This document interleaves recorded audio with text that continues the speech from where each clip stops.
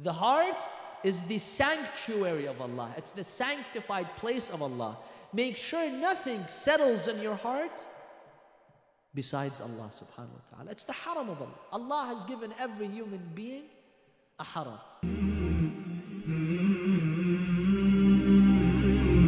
Oftentimes we know many things. I know Allah exists. I know my religion is correct. I know many things. However, is there real yaqeen in my heart?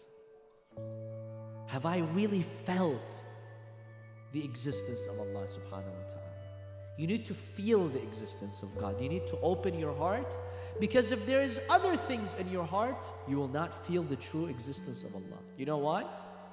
Because Allah says, أَنَا خَيْرُ شَرِيكٍ. I am the best partner. If you give me 99% and you give 1% to something else, I give it all to that partner. Either it's 100% to Allah subhanahu wa ta'ala, or there's nothing for Allah. This is the nature of the heart. So make sure you remove everything. Remove it from the heart, and you'll see how Allah subhanahu wa ta'ala will settle in your heart. القلب حرم الله فلا تسكن حرم الله غير الله. The heart is the sanctuary of Allah. It's the sanctified place of Allah. Make sure nothing settles in your heart besides Allah subhanahu wa ta'ala. It's the haram of Allah. Allah has given every human being a haram. You know, one day Allah was having a conversation with Prophet Dawood alayhi salam. Prophet Dawood asked Allah, "Oh Allah, what is your treasure?" Because every king has a treasure.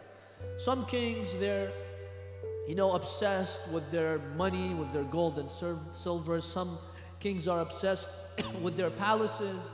Some kings are obsessed with horses and horse race, right? We see that in some parts of the world. Oh Allah, what's your treasure? You know what Allah says? قَلْبُ عَبْدِيَ الْمُؤْمِنِ. Allah tells him, my treasure is something which is bigger than the universe. وَسَعَنِي لَمْ تَسَعَنِي أَرْضِي وَلَا سَمَائِي وَلَكِنْ وَسَعَنِي قَلْبُ عَبْدِيَ الْمُؤْمِنِ. The heart of my believer is my sanctuary. That's my treasure. This is what I love, the heart of a believer.